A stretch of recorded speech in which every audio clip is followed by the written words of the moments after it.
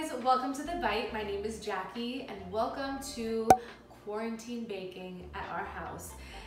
This is Lent season for us, so we are not eating any meat or dairy, and I need my chocolate. I need my chocolate chip cookies, so I needed to develop something without any eggs or any butter. And it actually ended up working out perfectly because during this time, a lot of people are struggling to find eggs and butter, a lot of the essentials for baking, unless you have them on hand already. So I thought this would be the perfect time to share my dairy-free chocolate chip cookies.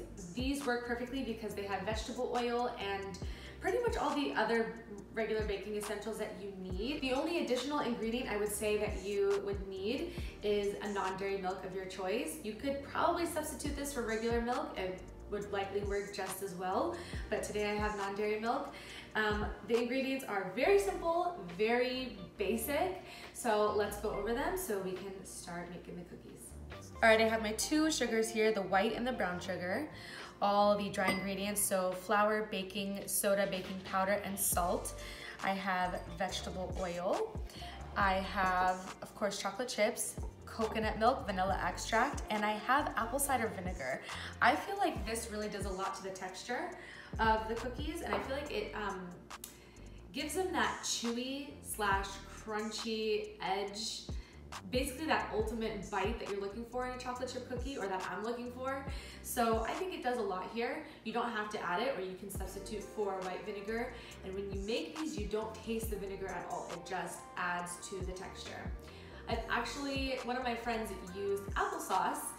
I don't know if it was the same exact recipe that she used, but she used applesauce in place of apple cider vinegar, and she really liked the way it turned out as well.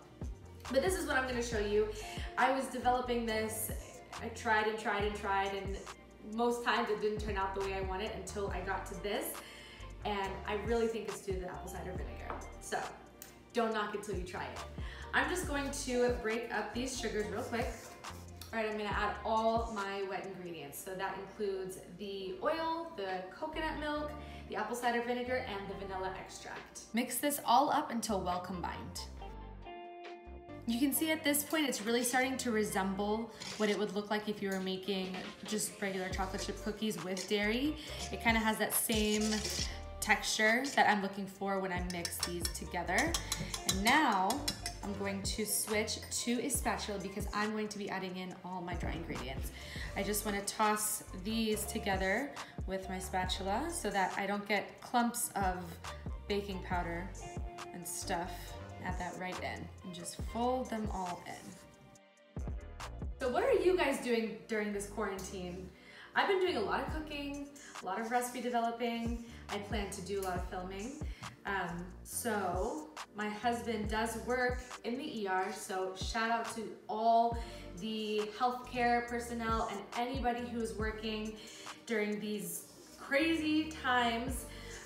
This is pretty insane, so really big shout out to anybody who is putting their lives on the line and just staying open for us.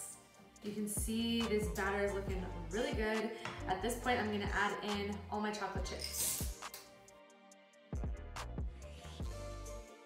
Okay, I'm ready to scoop these out.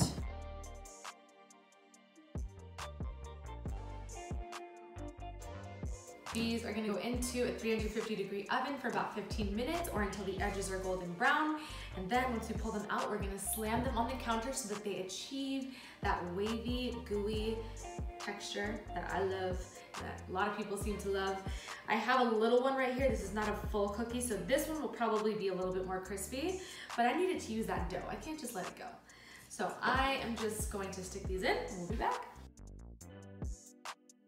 These look so good. You can see all the crackly edges. It's so appetizing to me.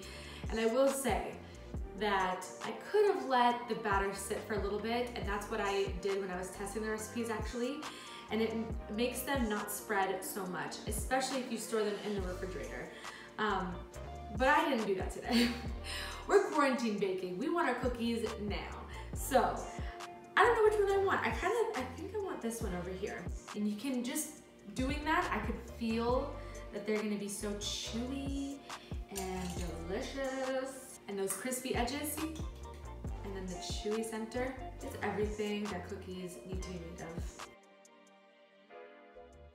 If you're in quarantine, and you should be, you want to do it with these cookies. That's all I gotta say. If you like this video, please give it a thumbs up and don't forget to subscribe to the channel while you're here. I have a lot of great Lent recipes coming up, and then we get back to regular content once Easter passes. I love these cookies, and whether or not you are dairy-free, whether or not you are going through Lent just like we are, I know you will enjoy these because they honestly taste just like regular chocolate chip cookies, and that's what I love about them. So thank you guys so much for watching, and we will see you next time on The Bite.